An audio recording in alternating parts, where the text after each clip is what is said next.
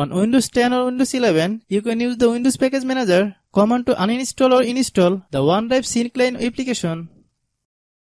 Although OneDrive comes installed by default on every installation of Windows, sometimes you may need to reinstall the client because it's not working correctly. Hello guys, and welcome back to my YouTube channel Shaem Tech BD. Today I will discuss how to completely uninstall OneDrive on Windows 11.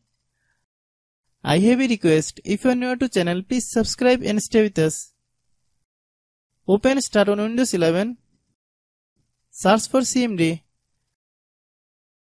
Right click the top result and select the Run as Administrator option. Type the following command to view a list of the app you can uninstall with the Windows Package Manager and press the Enter.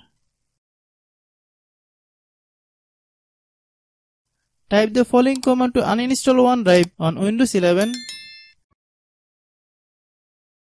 and press Enter.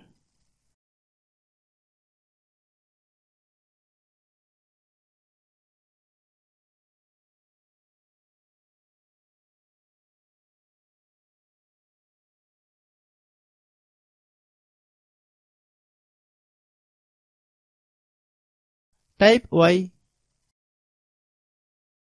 and press Enter. After you complete the step, OneDrive syncline application will be removed from your computer.